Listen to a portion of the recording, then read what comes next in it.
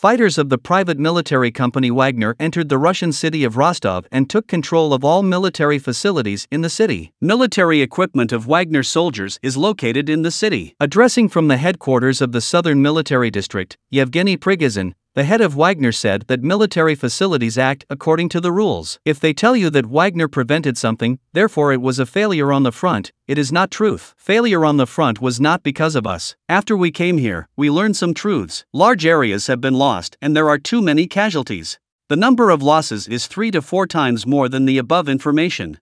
The number of losses in the information given above is 10 times less than what was said in the press.